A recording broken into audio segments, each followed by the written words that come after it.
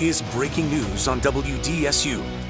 Time now is 5:43. Thanks for staying with us this morning as we continue to follow some breaking traffic news. One person is dead after a crash along Highway 23 near the naval station. So if you're traveling in Belle Chasse, you will see some police activity with sheriff's deputies and Louisiana State Police investigating after a pedestrian was hit along this stretch near C-Train Road. That's also near Concord Road where they split. Now, according to Louisiana State Police Troop B, that call came in around 4:30 this morning. They're not sure exactly how the crash happened at this point, and that victim has not been identified. But what you need to know so far is the right lane continues to be blocked on the northbound side of Highway 23. We're seeing delays in that direction. Now, we're also starting to see some delays from the southbound side. So in speaking with Plaquemines Parish Sheriff's Office and Louisiana State Police, they say expect some rolling closures in the area as they continue to investigate. Now, taking a look at the rest of our interstate